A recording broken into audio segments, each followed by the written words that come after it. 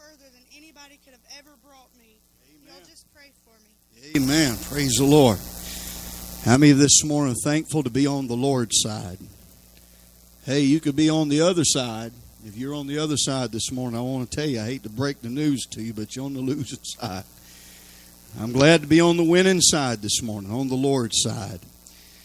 We're going to be looking in our Bible this morning in the book of Mark, chapter number 8. So if you have your Bible this morning, Mark, chapter number 8. Now listen, I want us to remember this morning that we have to get out of the mentality that this is just another Sunday morning service, just another notch on the wall or another notch in the belt. How many this morning believe that God can use this Sunday morning to be a paramount, monumental place in your life that could change you forevermore? If you come into this service by faith and you say this is the grand opportunity, I believe today God can speak to you.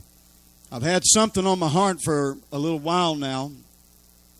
And the Lord, I didn't feel impressed. I didn't feel the leading of God to just go right into digging, because every once in a while God will give me a message that I feel like that He wants me to rely more on the leading of the Spirit. And not to say that at other times I don't, but there's just some messages that I may need to do a little bit more study so I can deepen my knowledge of what it is God's trying to give me. Sometimes God will give me a simple thought, which I believe He's done today.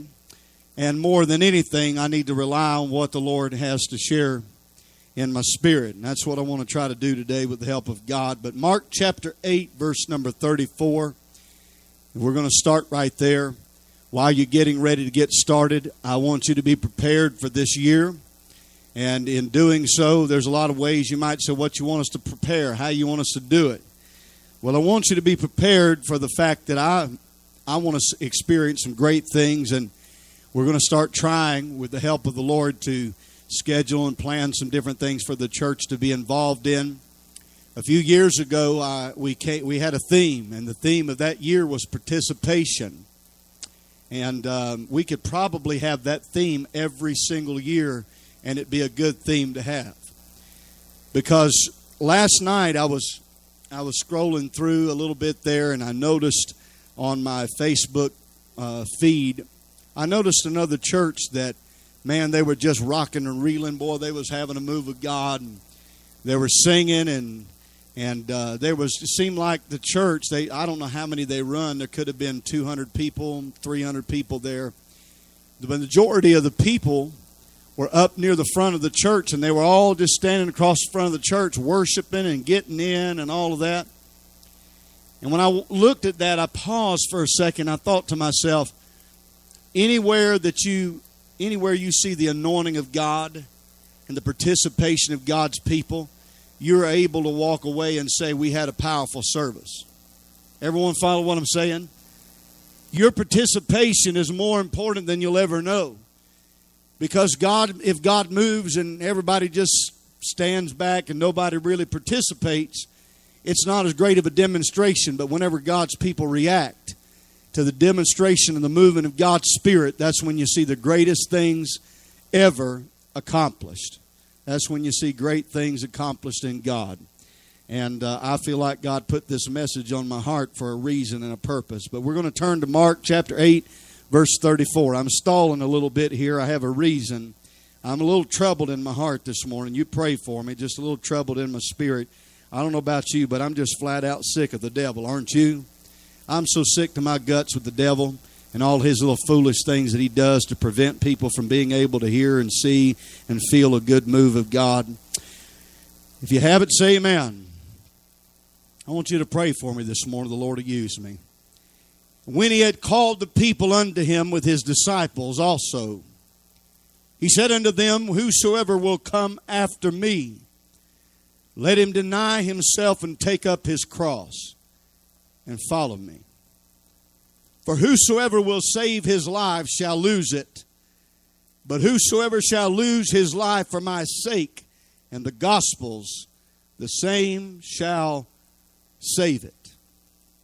For what shall it profit a man if he shall gain the whole world and lose his own soul? Or what shall a man give in exchange for his soul?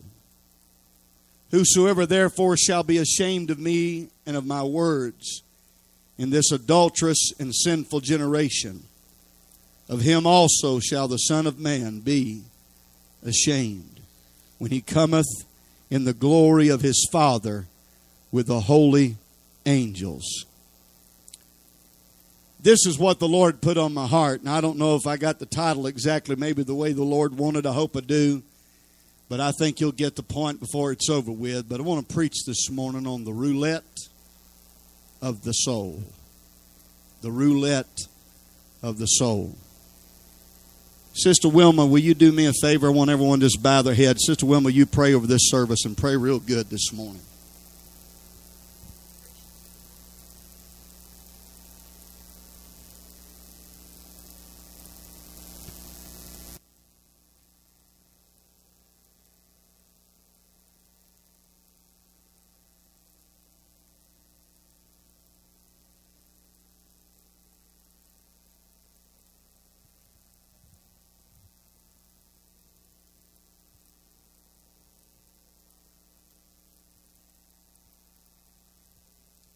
Amen. You can be seated in the presence of the Lord this morning. I'm going to preach this morning on the roulette of the soul. Now, when we look at our text this morning, this is a familiar place for most of us, and where the Bible said, what shall it profit a man if he gain the whole world and lose his own soul? If you've ever heard that before, raise your hand. Now, I've preached on this particular passage before. I've even preached this whenever I have dealt with funeral services and the passing of loved ones and that kind of thing, trying to reach for the people that were in that crowd. And there's been many a times God gave me the liberty to talk about this. But I don't know about you, and I can't speak for you, but as I said a little bit ago, there's a lot of stuff that as I look around today really troubles me. During holidays and so forth, many of you experience the same thing, but when you look around, as Sister Tammy, you see that lost friend or that lost family member or that lost cousin or nephew or whoever, sometimes it just has a way of really troubling you, because you know the truth is if the rapture should take place, they're not going to make it. Now, if you can sit through and you can get around people and family reunions and family get-togethers, and you see people that are lost and you don't never think like that, you might need to get down on your knees and begin to pray, because maybe you've lost your burden. But I get around people that I love, and sometimes, Sister Tammy, it really stirs something inside of me. And I get to thinking to myself, man, what would happen if on the way home today they lost their life? What if the next time that I see them, they're laying in a casket and we're doing their funeral? What if the next time that I hear the news about or their name brought up, it's for somebody to tell me, hey, did you hear the news? So-and-so got in a car wreck, or they're eat up with cancer and they're given a couple of weeks to die or pass away. What if that was to happen? Because the truth is this morning that in reality, a lot of times people face things and think, well, I'm never going to die, and they really don't grasp reality that they could go out today or tomorrow or the next day and all that kind of thing. And, you know, I began to reminisce back to a few years ago. I hadn't long been saved, and when I really gave my life to God, I remember one morning that I went to church, and the preacher got up, and, you know, it seemed to me that when I first got saved, man, every preacher that was preaching was talking about the return of Christ. Everybody. And they preached it in such a way that when you got under conviction, man, the hair would stand up on the back of your neck, and you'd think, man, I better get down the altar and pray, because I might not make it to home if the Lord should call the roll this morning, you know. And so I remember one morning the preacher got to preaching, and he was preaching about heaven and sweet and hell hot and all of that. I remember I got into so much conviction, Sister Barbara, and by the time that service was over with, the first thing that I wanted to do when I got done with that service and got up out of the altar, the very first thing I wanted to do, I had a family member that I loved so dearly. I knew they weren't saved. I wanted to make a beeline straight for their house, and I wanted to talk to them about the Lord, and that's exactly what I did. How many of us have got under such great conviction and got such a burden for the lost that we left the service and we forgot all about where we were going to eat at? We forgot all about what we were going to do that day, and the first thing we wanted to do was find that person and get a hold of their hand, look them in the eye, and tell them about the coming of the Lord and encourage them to give their life to. Has anybody else felt that way ever before? But at that day, I left that service and I went straight to this relative's house. I remember pulling up into the yard, and as I was pulling up into the yard, I was so anxious and I was so excited, about the opportunity to talk to them about the Lord. They happened to be in the yard and they were coming towards me. They seen me coming down the road, and as I was pulling up, I barely got it in park, already had the door open, and before I could hardly say two words, tears started flowing down my face. I got him by the hand and I said, I felt like that God wanted me to come over here today, and I just want to tell you, I don't want you to be lost whenever the Lord comes back for His church. If you die tomorrow, I don't want you to be lost. I remember being so passionate. I remember them looking at me almost as if to say, well, you don't really have to worry about me, and you got them family members like I do. Well, I love the man upstairs and all that kind of stuff. I love the man upstairs. That's why you never worship the man upstairs. I ain't even referred to him that way, because to me, referring to him like the man upstairs like your landlord or something like that, or some slumlord. But my God is not just the man upstairs. That's the problem with a lot of folks. He's upstairs. He's not downstairs. You understand what I'm saying? He's not in the heart. Amen. But it troubled me because they just push it off. Well, that's not me. That's not me. God's dealing with. But I got to thinking as I was riding down the road, coming back from Georgia, I got to thinking to myself how that people play this roulette, if you will, with their soul, and they gamble every day.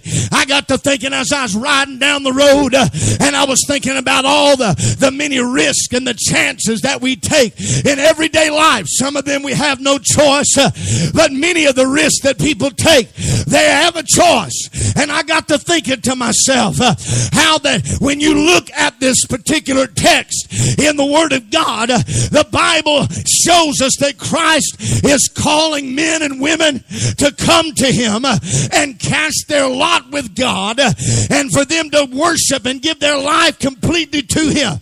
He gives the contrast here. If you look at the text, you'll see it yourself. But He gives a contrast to the alternative of refusing or resisting God in your life.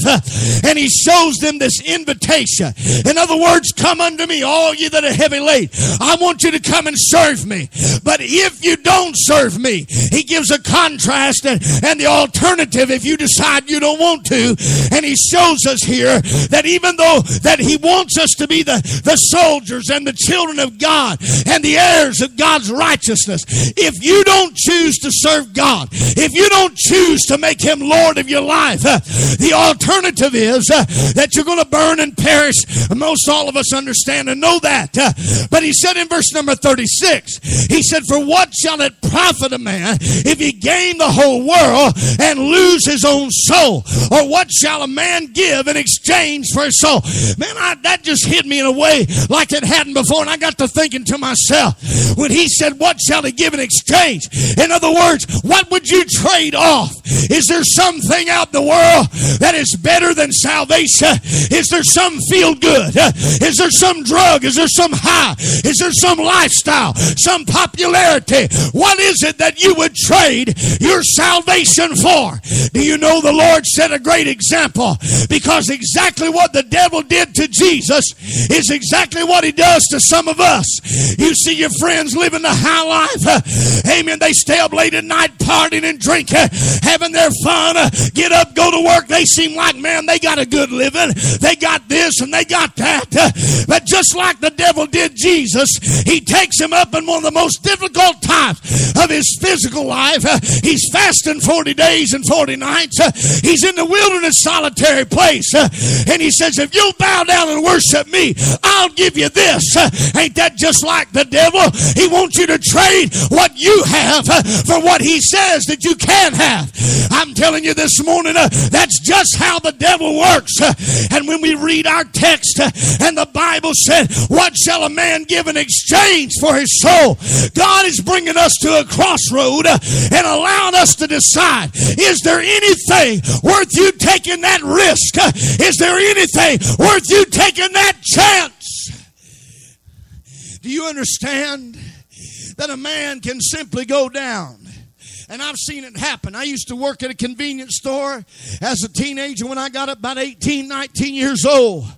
There were regular customers that came into our store, and they would buy a quick pick, this pick, that pick, and fantasy something pick, and they'd sit there in that convenience store and says, Tammy, they'd scratch tickets. I'd have that gray stuff all over the counter. It'd be everywhere. They'd buy sometimes 200 to 500 tickets at a time.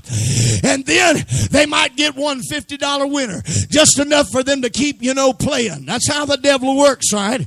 Amen. So you have one night of fleshly feel good. So the devil, he don't remind you what it's doing to your marriage. He don't remind you of what it's doing to your career. He don't remind you what's going to happen at the end of the payday, at the end of the road. He just reminds you the little feel goods along the way. So you scratched off 200 tickets and you spent $200 for 200 tickets, and you get one for $50, and you think, oh God. I watch people come into that convenience store with their entire paycheck, go out buy 200 to 500 tickets for $1 a piece or right around there. And when it was over with, they dwindled down until the last thing. They said, just give me 5 more. And they spent their entire paycheck in a convenience store on scratch-off tickets. You see, in their mind, there was something worth taking a risk for.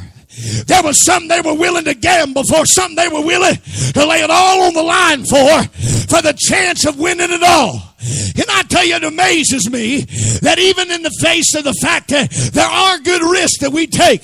I mean, if you take a risk and you go downtown and you say, well, I might get mobbed, I might get beat up, but I'm going to go downtown and preach to the lost. Now, you might take a risk and go down there and preach the gospel, and somebody may get saved. You hear what I'm saying? Somebody may serve the Lord, but then again, somebody may not. But what if you go down there and take a risk, and they do? You see, not every risk is bad, but I'm here to tell you about the ones that you take every single day of your life, and you push God off to the back burner, and you never know if that day's your last.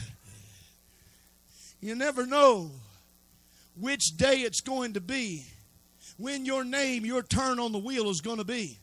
You see, the more I got to thinking about this, I don't know much about roulette. I've heard the name Russian roulette. Anybody ever heard that?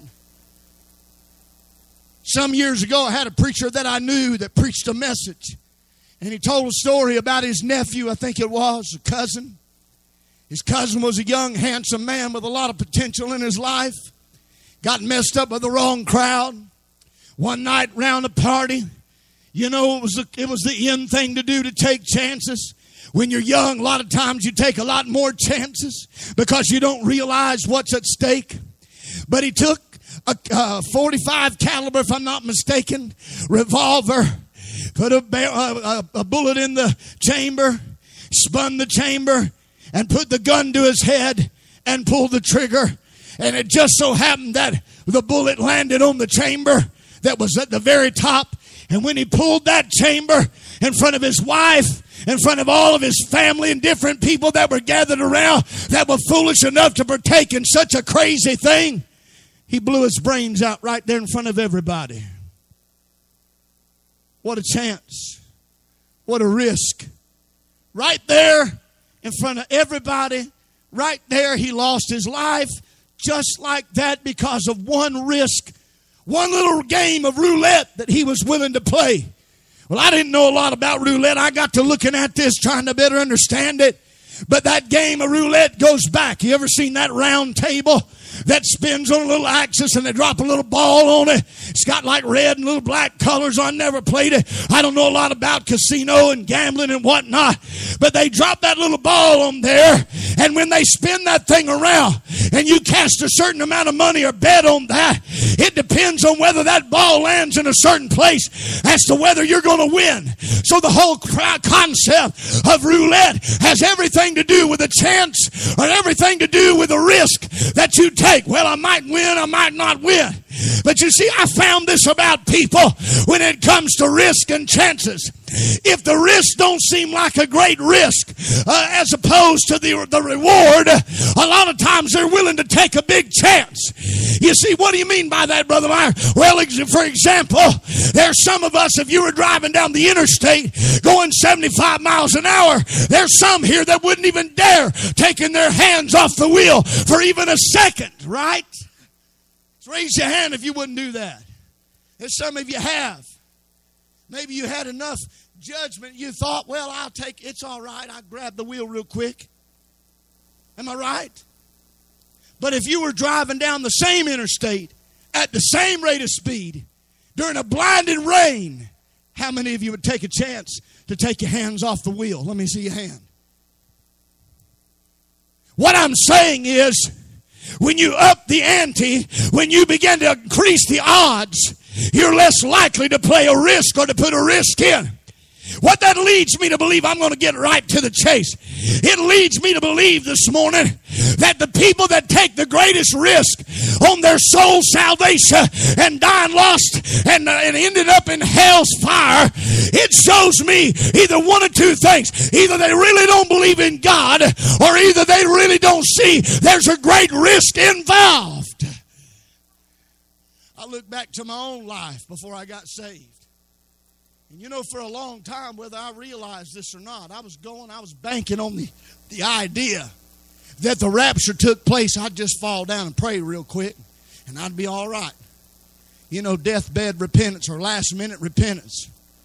But God showed me, I'm not going to go into all that. I've preached it here before. God showed me right before I got saved that wasn't going to work. In a dream one night when I dreamed that the rapture was taking place, and I went to fall down to pray, and the trumpet sounded, and I missed out. God showed me that the risk that you're taking every day of your life, you're gambling. There's some of you would never stick a gun to your head and put a bullet in it. Why is it you take more risk with your soul than you would your own flesh? Come on, somebody. You want to gamble every day of your life. And you say, well, amen, it must not be. You must think it's not much of a risk. Your family must not see it's much of a risk, because some of them would never take their hand off the wheel in a blinding rain. But yet, they go day after day after day not serving God. You see, if people give you a certain sense of comfort, a certain sense of security, you might be more apt to take that chance. That's the reason why that I abhor this false doctrinal preaching and teaching about once saved, always saved. Because people are filling folks' head full of the knowledge or the idea that all you got to do is confess the name of Jesus one time, you can live like the devil the rest of your life, you're still going to make it to heaven. Well, true people that may not be Pentecostal in doctrinal ideology and theology, true people of that mindset, most of them that go way back would tell you that if you're once saved, always you're going to live like you're saved and all that. I'm not here to get in all that, but I want to tell you this. Amen. People are willing to take a risk and a gamble with their soul because they get a false sense of security that maybe somehow I'll make it. Maybe because my wife is saved. Because I had a grandmama or a granddaddy that was serving God. Maybe just somehow God's going to overlook my little situation and my set of circumstances. And I tell you, you'll die lost just like everybody else will if you don't give your life to God. Hey, man, if I handed somebody a gun this morning, lost as I don't know what, and I handed them a gun and said, pull the trigger, and there's only one bullet in the chamber, They would look at me, and I'd be on Time Magazine, Washington News. I'd be on CNN and every other news station. What a crazy preacher down there in Florida. But you know what's even crazier than that? Getting up every day of your life, living like a gambler. Gambling with your soul. And this is very simple, but this is exactly what God gave me to preach. Living like a gambler every hour and every minute of the day. You roll the dice. And the more that you roll the dice, the more confidence you get. Huh?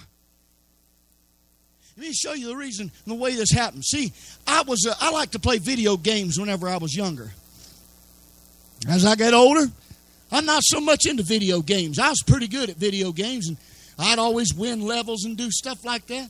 I'm not so much into that now.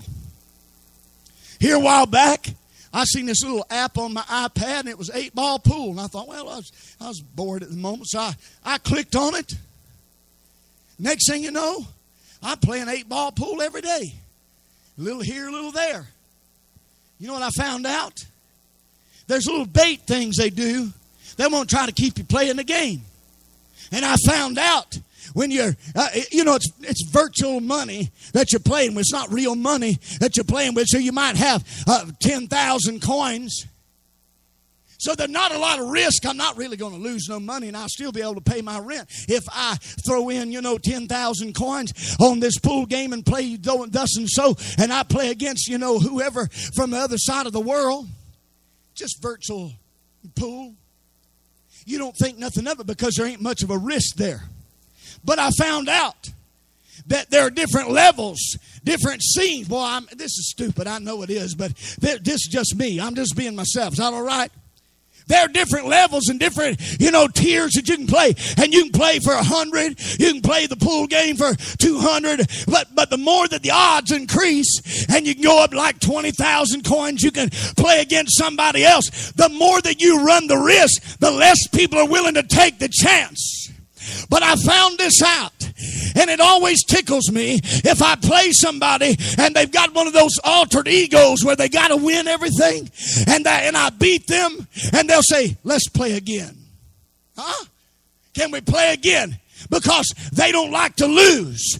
You see, the devil's got you playing this game of roulette with your soul, and the more that you play the game, the more confident that you get. And I'm going to tell you something about this game. Y'all ain't played it yet. I believe that some of that stuff is rigged. I do. Because the more that you start winning, you'll hit the same exact thing, the same exact way you did the last 5 games. And for some reason, that ball's going to scratch. I don't care what you do on the break. Amen. I'm just telling you, that's how it goes. And other people have said the same thing. I played it enough. I'm telling you, it don't make no sense. And so, but you know what happens? They know whoever's playing that game, they can bait you a little bit, and you'll get aggravated. Well, I'm going to play it again. Because what happens is you start getting bold. Ooh, I got a winning streak. I just won 7 games in a row. And you know what you'll start doing? You'll get so bold.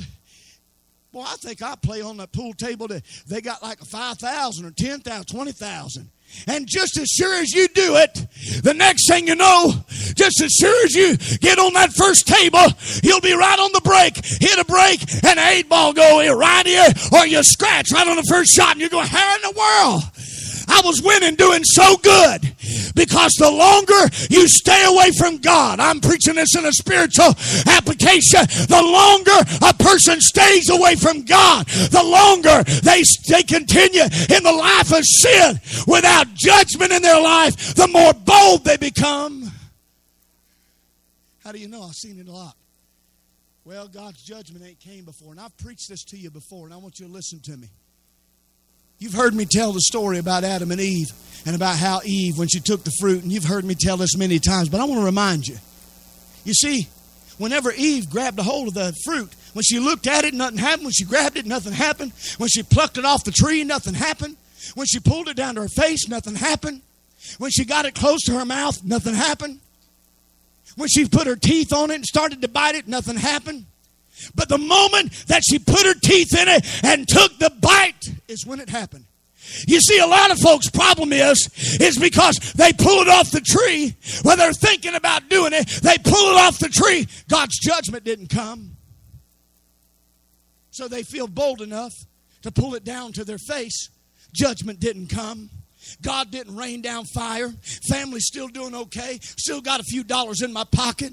So you pull it down to your face. Nothing's happened. So I'll put it up to my mouth and take a bite, and nothing happened. And so because of all those nothing happened, they get bolder and bolder, and you keep gambling and you keep playing roulette with your soul and taking chances. And I tell you, don't get so confident that you die lost, because I'm here to tell you that you can die lost just like the devil can. Because of this, you put yourself in a position where you feel so confident that will never change the Bible. I don't care how bold you are. Doesn't matter how good you get at sin. Doesn't matter how good you get at hiding it. That change, thus saith the Lord. Never change it. Never change the Word of God. I felt the Holy Ghost impress me to step out like this morning and preach to you this way. You know why? Because sometimes just in the very simplicity of the preaching of the Word of God, God is able to open up your eyes and show you what you've been doing for a long time. As I began to pray about this and God laid it on my heart, I realized it ain't just unconverted sinners that gamble with their soul every day.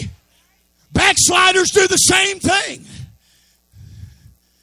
I've seen people that have been backslid. They don't serve God. They won't turn their heart completely and fully 100% toward God. The same people would never get in the car and purposely leave their child in the car seat unrestrained. Huh? The same people wouldn't take a lot of risk. The same people may make sure that before they go to bed at night, they lock the door. But the same people, Brother Gaskins, will be the same ones to push God off day after day. Doesn't that worry, concern, scare some of you? To know that people are taking such a big risk in their life? Because the sad thing is, sometimes what has to happen is the gun has to go bang. The apple has to snap and God bring judgment before people wake up enough to realize they've been playing games with God way too long. Do you know how many people that have died lost because they were playing around? You've heard different people tell stories. I think Brother Jeremy, him and I have talked about this before, about the young man that was called to preach. Got on his motorcycle, ended up in the ditch, died. Used to preach the gospel. And yet that man he went in, they say the last thing that he bought with his credit card or whatever was a round of drinks for everybody at the bar. I guess that you get bolder and you get bolder, Sister Tammy, and you forget what kind of roulette that you're playing with your soul. But you see, the Bible gave us great value. Do you understand what the Bible's saying? I preached this at funerals, I told you that. But the Bible showed us the value of the soul when he said, what shall it profit a man if he gained the whole world? I want you to stop for a minute. You and I don't have the human capacity to comprehend the value and assets in the world. Think about all the billions and billions of dollars and all different levels of currency in the world. Think about the billions and billions of dollars of homes, businesses, electronic equipment. You and I don't have the capability of processing everything in the world. And there's no way, if you were to take all the money in all the world, all the assets in all the world, you couldn't, where would you put it all? But the Bible showed that your soul is more valuable than if you were to take all the gold in Fort Knox, if you were to take every billionaire's assets and money and stockpile them, and if you found a way to put it all in the same place, the Bible said your soul is worth more than that. I read somewhere long ago about the billions that Apple's worth, the billions of dollars that Samsung is worth, the billions of dollars that mega corporations like Windows, places like Walmart, all these big, big corporations. But God said, your soul's more valuable than all of that. And yet there's some of you, you wouldn't put $20 on a stock that you thought might fall.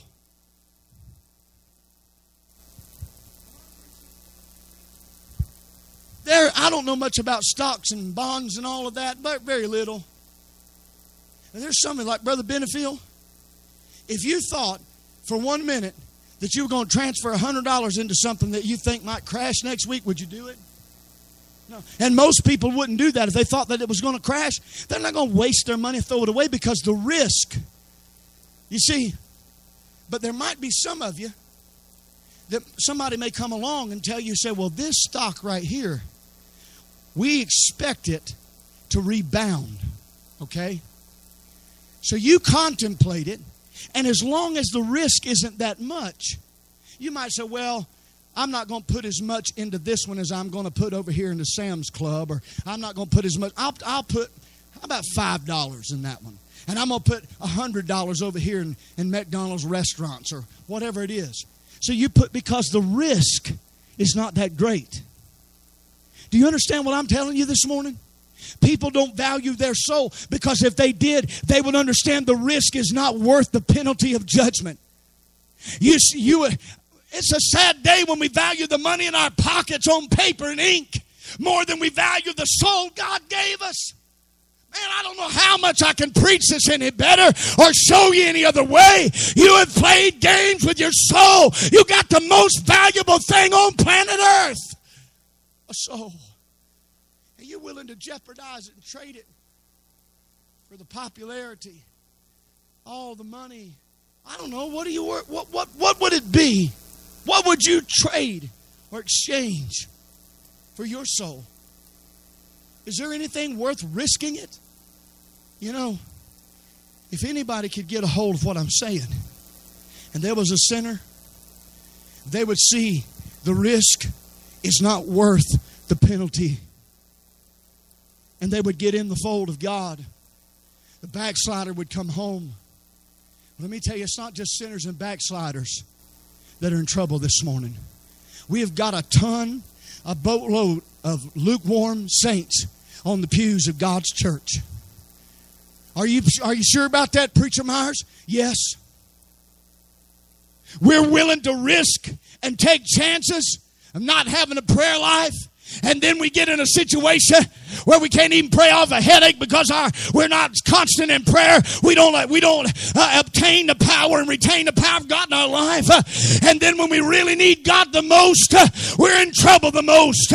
I've often said I'd hate to be in a place in my life where if I got a phone call and they said, "Is this Joe Myers?" I say, "Yes, we need you to come down to a certain location.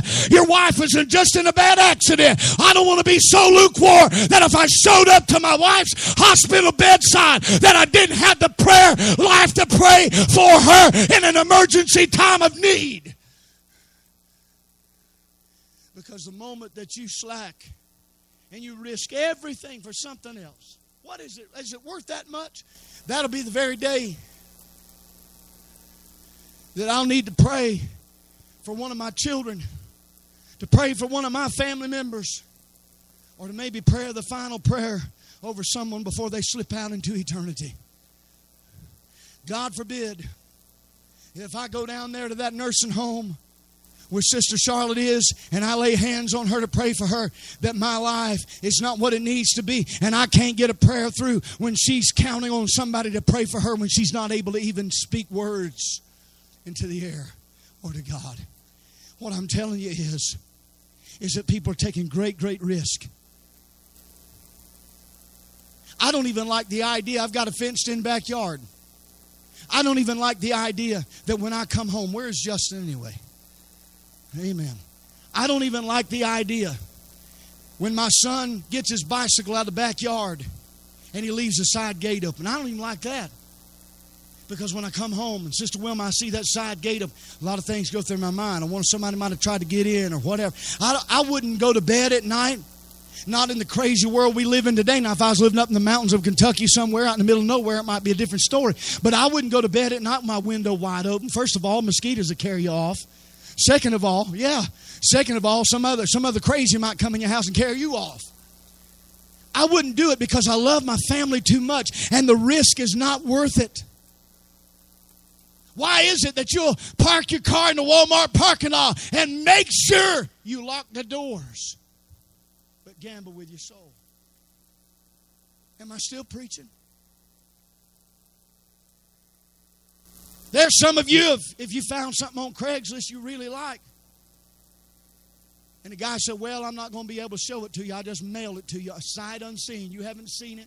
You just heard about it. There's some of you said, no, I need to see what it looks like. I need to know if it really works. Sight unseen. Some of you say, oh, but listen here. If a guy told you that he had a $250 whatever it was, and he said, well, I'll give it to you for $5, and it was sight unseen, you might go, well, the risk not that great, so I might try it. Well, I give it to you for $1.50. You might say, well, $1.50, that ain't nothing. That's exactly where, am I preaching this all right? Because I really hope this is coming across good.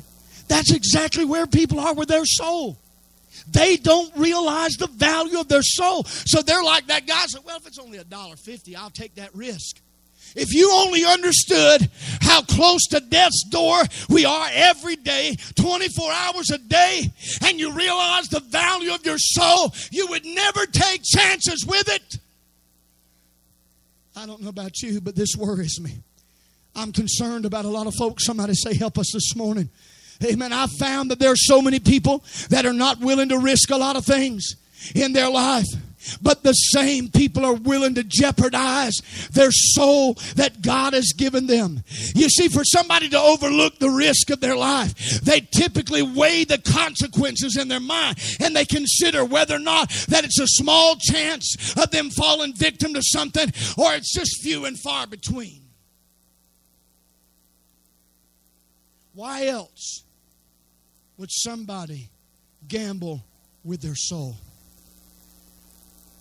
Why else would somebody take a chance? Sister Barbara, I think it's because they don't realize. Or maybe they had some family member or somebody that came along and helped them justify their sin. I want to share this, and I'm going to try to close here because I'm just trying to follow the leading of the Spirit of the Lord this morning more than anything. I'm going to give you some advice, whether you take it or not. First of all, the people in your family, in your lives that are lost or backslid, don't ostracize them or act as though they're not a human being. I know that when people are backslid and lost, they pull back, draw back, and sometimes they just, well, nobody's having anything to do with me, when in all, in fact, they don't want anything to do with you because you don't have common interest anymore. I understand that. But don't ostracize people just because they may not be saved or where they need to be. That's foolishness. You talk to them with love and respect just like you would anybody else. But at the same time, I'm going to give you some advice. Don't give people a false sense of hope. What if I'm going to put it this way. Is anybody here? There's some of you that if you went to Disneyland, you might get in that little teacup ride. Because there ain't a lot of risk. It don't go way up in the air. And if you fall, you ain't got to fall very far. Am I right? Huh? Some of you might get in a teacup ride. The one for the 3-year-olds. If you could fit in it, you would get in that. But if I'm the engineer of that big ride way up in the air, and I say it's been through this safety inspection, and it's been through so many things, and we've made sure we've gone through it a umpteen dozen times, we test it 3-4 times a day, blah, blah, blah. If I was to go through the process of assuring you that it's okay, you're more apt to get on that ride and ride it. Am I not right? When you give your family a false sense of security like they're saved when they're really not saved, you're not doing them any favors because they're going to continue to stay on that ride. What do you mean by that? Now, I know this may not be popular, but I'm going to preach this anyway because it's good advice. You can still love your family without making them think, well, you're okay, honey. Because I hear a lot of times, she's a good guy, she's a good gal, he's a good guy. Oh, they're so sweet. They love God. They really do love God. Let me tell you something. I'm not talking. There's a lot of people that I believe in a lot of ways really love God. But if they were really genuinely where they needed to be, this ain't going to be popular. There'll be a lot of things in their life that are not like they are right now. And they would prove that love through their desire, their determination to serve God. I know that's not a popular thing to say. But when you start making excuses for your grandbabies and start making excuses for your family, well, they're a pretty good old gal. Well, the truth is, Brother Myers, I think that they got 25 Bibles. They might have 125 Bibles. But if they're not applying, listen, I'm not trying to be mean, and that might go against the grain, but you better listen to me. The reason why some of our family is where they are is because you painted a picture. Well, baby mama loves you. Well, baby daddy loves you, and you're pretty close to God. Just need a little help. When the truth is, like Sister Wilma said, they need to be born again. Come on, somebody. Need to be saved. Need to really get saved. Because when a man gets saved, old things are passed away, and behold, all things are new. What I'm telling you this morning is you can do your family an injustice by insinuating they're okay when they're not okay. I'm not talking about going into somebody's house, walking in the front door, and they say, want a piece of pecan pie, and you come in the eye and say, we've had enough of that nonsense in the church. I'm talking about when God opens up the door of opportunity, that with Scripture, you can allow them to see you're not where you need to be. I was telling a story the other night about that woman that nearly wrecked my life. Meanest woman I ever met, called herself a Christian. She stood outside the church doors one day. We were talking about witnessing, outreach ministry. And I was talking about being fishers of men. I said, you got to do it this way and that way and really reach for people's soul. She stood there and she looked at me. She said, I quit baiting the hook a long time ago. She said, I used to put the bait on the hook. She said, but people so stubborn they don't want to listen. I just got tired of baiting the hook. I just beat them with a fishing pole now. At least she was honest. We don't need any of that. Say amen. But if you give people the idea they're ready and they're not, or you live your life like they might be ready, you ought to look at it like this. If you know within your soul that doesn't bear witness to you that they're not really where they need to be, honey, stop playing games with their salvation. Get down and pray and start asking God to get a hold of them and save them to the uttermost. Somebody say amen.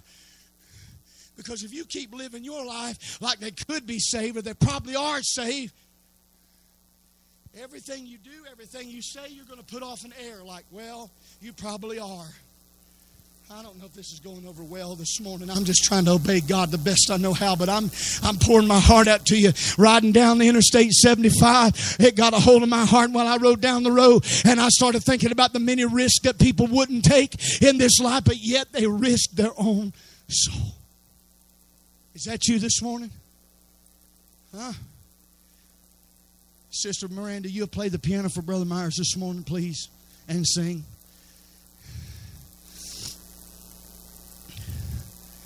Sister Cindy, I'm just like you are. I got loved ones that I really, really, really would like to see them get good and saved. Genuinely give their heart to God. Not this half in, half out stuff. Not I might go to church next 6 months, I might go to church. But I'm talking about 100% sold out for God. I got family just like you do. And it's hard whenever you start thinking they might die lost. But you know what I'm doing as a pastor? I'm going to start praying this. As I haven't prayed like this in a while. But I'm going to start praying that God will wake you folks up with a burden for the people that you haven't prayed for like you should have. And put a passion in your heart to see them saved. And if it takes it to show you visions of what it'll be like if you have to embrace the idea that they die lost, I'm going to pray whatever it takes. Because the thing is, folks, as a people, we got to get down and seek the face of God for those that are not saved. We can talk about shouting. We can talk about running. We can talk about all the Pentecostal distinctives in the Pentecostal movement. But Sister Tammy, if souls are not getting saved, the truth is we're not much Pentecostal at all. I want to start seeing, Brother Gaskins, don't you believe with me? I want to start seeing people getting saved across these altars in 2016. I've had times in my ministry where we were in a revival, and every single day at least one person was getting saved in a revival. I've seen times before where there were several that got saved at one time. I personally, Sister Wilma, I believe that the church will get serious about this. We can see people getting born into the kingdom of God. But you and I have family members this morning that are gambling with their soul. They're playing roulette with their soul. You and I have family members that would never send their little 6-year-old out there on their bicycle to ride out there without a helmet or elbow pads or some training wheels, and they don't even barely know how to ride a bicycle. Some of us would never do that. But yet with our own life. This came to my mind. I want to share something personal with you and be transparent. Is that okay?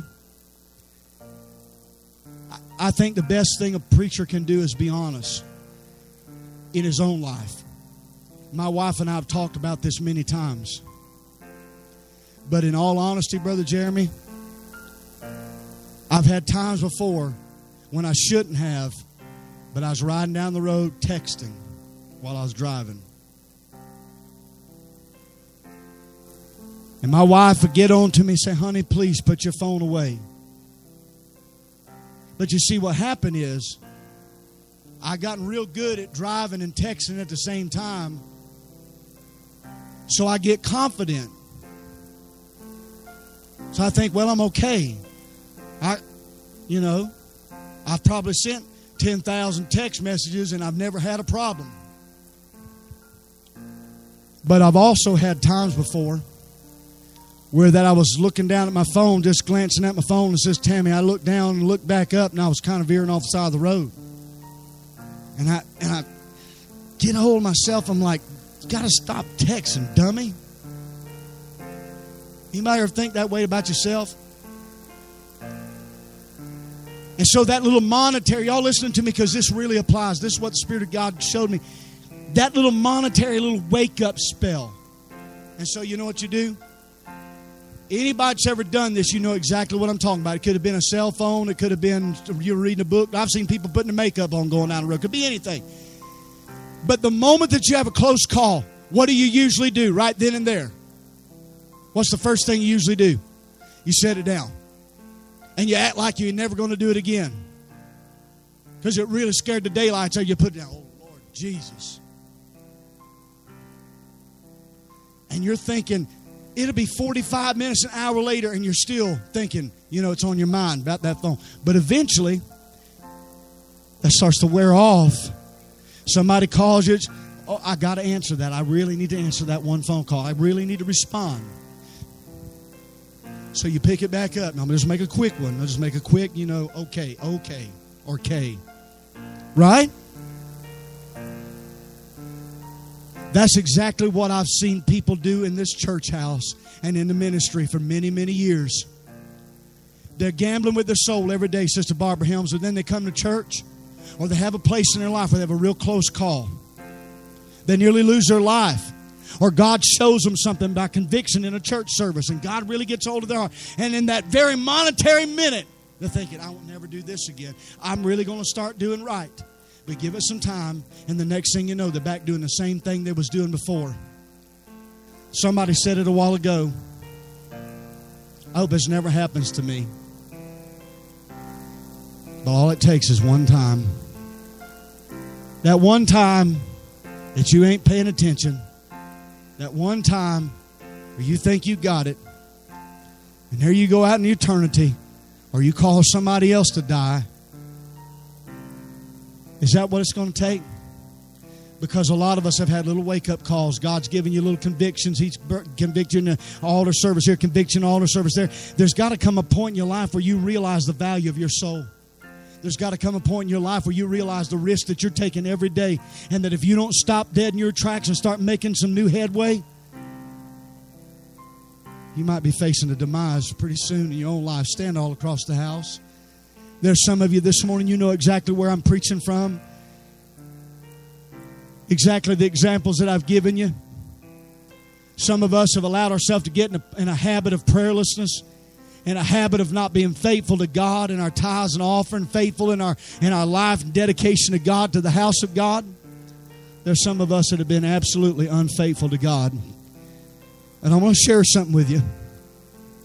I want you to look this way if you're not praying. I want you to listen to me. You have the ability within yourself, because of what Christ did on the cross, to change your tomorrow. Sister Wilma, I'm sure that there are people right now, if they could, would do anything to be where I'm at instead of sitting in jail because of the decisions that they've made. I bet you, I hate to use that word, but I'll tell you this. I believe that there's most likely people in hell's fire this morning that would give anything to be where you're at, to have one more opportunity to pray in a service like this. Don't let the devil distract you. Don't let the devil keep you from doing what you know you need to do right now. Get down on your face and say, God, I'm giving it all to you in this altar. It's 2016.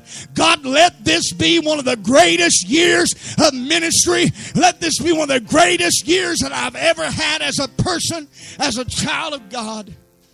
Some of you need to make some rededication before God. Some of you need to sell out with God and pray like you've never prayed before. You let things come between you and God, and your relationship ain't what it used to be. There's some of you got family members that you used to really pray hard for them, but you don't pray for them like you used to. There's some that you had a burden for, but you haven't prayed for much anymore. Is it because that you believe that they're really going to be okay and they're going to be saved whether you pray or not? Have you lost your burden? I'm telling you this morning, the greatest thing Grace Street Church of God can accomplish is to see souls saved and born into the kingdom of God. The greatest thing that you could see this year in 2016 is those lost, backslid, compromised, lukewarm family members or yourself get back to where you need to be in God. Come on, let's pray. Come on, let's pray. Go ahead and sing something, Sister Miranda, if you can, baby, please.